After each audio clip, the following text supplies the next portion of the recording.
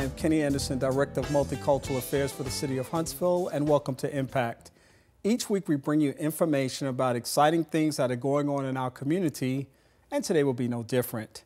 You know, as you look around our great community, you see lots of things happening in terms of economic development, and one of the reasons that Huntsville has become the star of Alabama is because of all the great progress that has been made in our community over the last few years. It is an exciting time to be here indeed.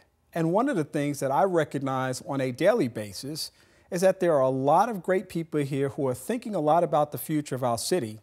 They're entrepreneurs, they're business owners, and they're people who just like to dream. I've got a couple of people here today who started an initiative that I think you're going to want to know a whole lot about. And so I've invited them to be a part of our discussion today. Tim Allston is one of the co-founders of the Alabama Christian Chamber of Commerce. Welcome to our broadcast today. Thank you very much, Kenny. We're happy to be here. It's good to have you here. Of course, you've been here before wearing another hat. Yes, I have. And but this is a special hat. Well, I was going to say, anytime you want to come on, you wear any kind of hat you want, you just come on and be a part of our discussion. All right, thank you. Duly noted. All right. Robin Arnold is also a co-founder of the Alabama Christian Chamber of Commerce. Welcome to the broadcast. Thank you. It's a pleasure to be here. It's good to have you both here, and I think it'd be great for us to start right at the very beginning. Where did this organization come from, and why does it exist? Your prefacing remarks set the stage. Huntsville is a booming part. In fact, the diversity we experience in Huntsville, the industries that are coming, that are going, that are growing, this is the largest economic development period in the state's history, not just Huntsville-Madison County, state's history. But of all of these businesses that are starting, some in garages, some in spare bedrooms, some in research parks, some in other places, there is one thread of commonality. To succeed, they need to have honesty, integrity, fairness, customer service. Those values are universal values. They cut across all multicultural lines. When we began to go out as business people and to canvass people about business interests, we put out a business directory last year. People began to say to us, we have values.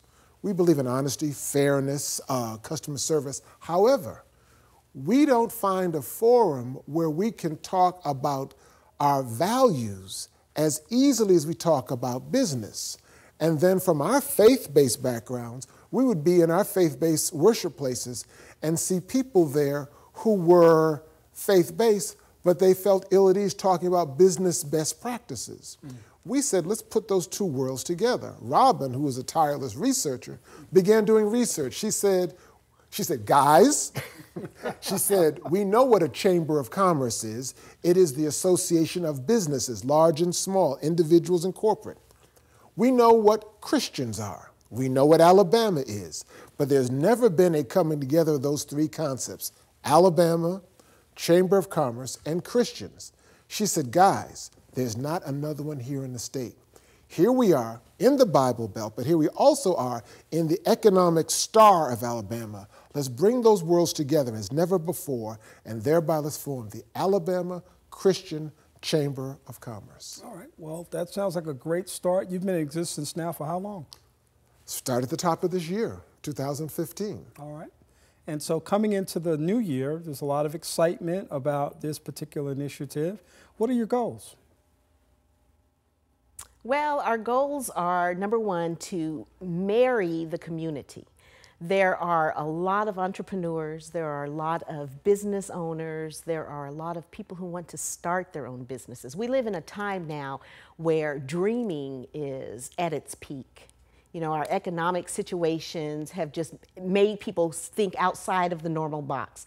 You don't work a job for 50 years anymore, because things change so rapidly. You don't even work one for 5 exactly. years these days. Exactly.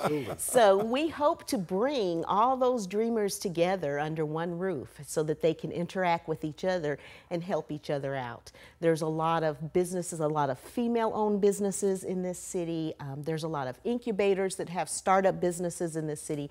And we just want everyone to know they don't have to reinvent the wheel. They can share the ride with other people. All right, so now here's the question. You said reinvent the wheel. Somebody's going to ask you this question. I know they have. We have a Madison County Chamber of Commerce. We have a North Alabama African American Chamber of Commerce. Yes. I work closely with the Hispanic Business Alliance of North Alabama, which is an emerging organization, just really got their legs first part of this year as well. What is your niche as it relates to the economic existence of this organization? Our experience has been, and Robin has done the research on this, that a lot of times with the chambers that you mentioned, they mainly deal with small to medium to large businesses. We're not opposed to that. But for us, our niche many times is that solo business person, that micro business, who may not feel as though they can afford financially or time-wise to be a part of a larger chamber of commerce like you mentioned, plus the fact that they are still kind of wrestling with how to be faith-based and how to be business at the same time, because somehow we've been taught that those are two separate and distinct worlds. So what we do in the Alabama Christian Chamber of Commerce, we provide Christian business training to help them to learn how to be able to marry those worlds together. The other thing that Robin mentioned is the fact that we also deal with a lot of small businesses, individual businesses, people who are homeschoolers, people, let's say, who maybe have a hobby or moonlight as a musician, or a Christian comedian, a clean comic. A caterer. Yeah, a caterer, photographer, videographer.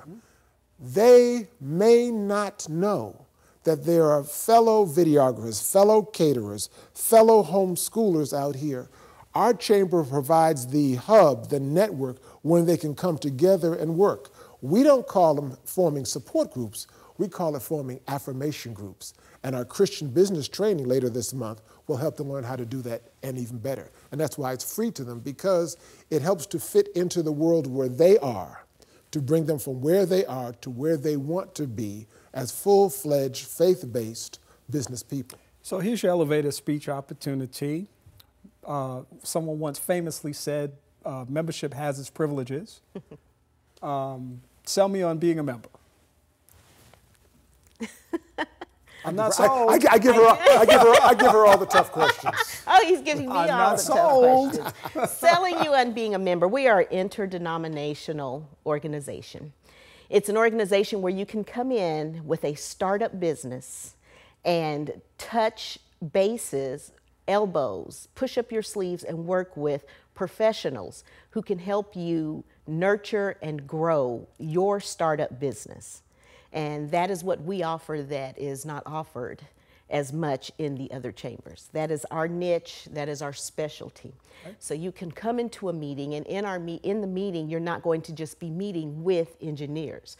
You will be meeting with a videographer, you'll be meeting with a photographer, you'll be meeting with someone who does graphics, someone who does IT, and everyone will be in the same room to help you form a complete business. So much you know very well, as the director of multicultural activities, that everything, your whole business, your work is based upon relationships, relationship building. You just read my script there. Yeah, there you go. And so what we're seeking to do is build relationships on another level. So many individual entrepreneurs, that person in that back room or in that garage tinkering with their item, they don't know there's another community out here of other people just like them. By that coming together, by that networking, they grow. I've often heard one famous American philosopher by the name of Kenny Anderson say, "It is the teamwork that makes the dream work." You were listening. I was listening and remembered. And so what we're seeking to do with our free Christian business training is bring people together. For example, we have a specialist come in to talk about product development. You know, in a market like this, which is very heavily aerospace and missile defense, very heavily technology, how to bring that thing you've been tinkering with in your garage, in your spare bedroom, how to bring it from ideation to creation to production to implementation. Also, all of us are wrestling with the issue of time management. In one of our sessions, one of our persons is going to debunk the issue of time management, saying there's no such issue as time management. The other thing is, how do you think strategically about what you're doing? How do you move from where you are to where you need to be? Another key thing about relationship building is listening. The reality is we learn nothing by talking. We learn everything by listening. One of the key things that I like to talk about is how to become a CEO to become a CEO. And for that, CEO we know means a chief executive officer. But because we're a Christian business organization, we talk about how to develop a Christ-empowered orientation.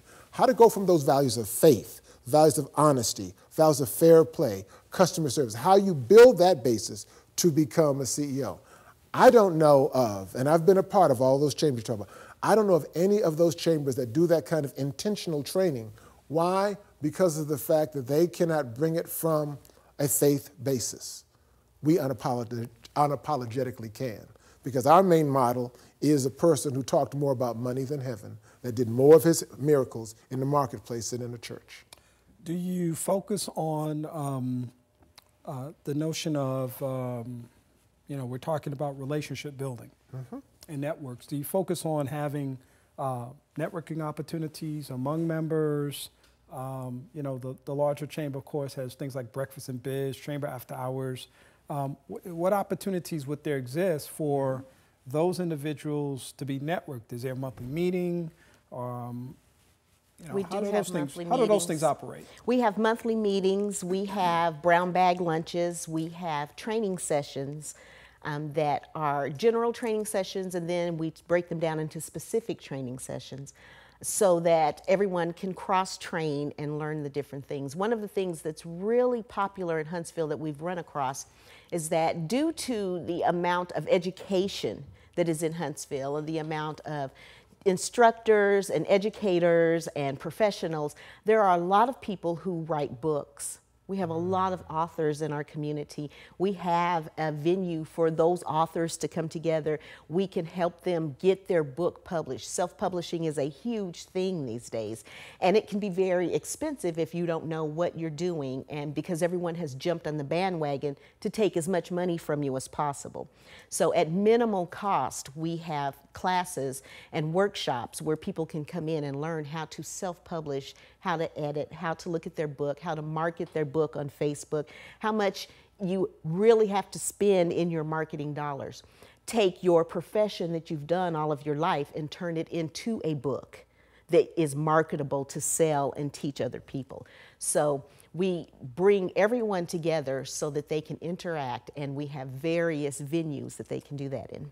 Right. And that is precisely why we're having this first event, the Christian Business Training on the 22nd of June at the Huntsville Marriott, so that all these different people who are out here can come together and begin to see each other.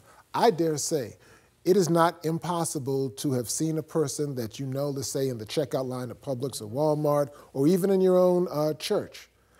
Know them, speak to them, don't realize the fact that they too are an entrepreneur, or they have a service or a product that could help you. There is no forum for the little people until now. That's awesome to know that. And with the time that we have remaining, which is a very little bit of time, I want to give you a chance to tell people how they can find you. If you've got a website, Facebook page, phone number, points of contact that people coming away from this conversation will be able to reach out to you and get more information about your organization. Okay. Our training on the 22nd is free to the public. So all they have to do is go to our website at www.allccc.com. And they can get information on joining the chamber as well as registering for the free class on the 22nd. And because we recognize the market we're dealing with, we're having 2 free sessions that day. One from 10 to 12, and for the person who's working, who doesn't get off work, who is contemplating becoming an entrepreneur, there's an afternoon session from 5:30 to 7:30. Simply go to our website, www.allaccc.com, and get more information. Or if they need to phone, they can call us at 256-469-8572. All right, Tim Allston and Robin Arnold, thank you for being here with us today. Thank you. We'll be back. All right, fantastic. You should have said, I'll be back. No, we. I just would have said, collective. Me too. We're collective. I was just trying to channel my Arnold Schwarzenegger. I see. Okay. Well, that'll be for the next interview. Next person. Thanks, guys, for being here today. Thank you. We thank you for being a part of our discussion as well. We hope that you'll join us for our next edition of Impact, coming to you soon. In the meantime, have a great rest of the day, and we'll talk to you in a little while.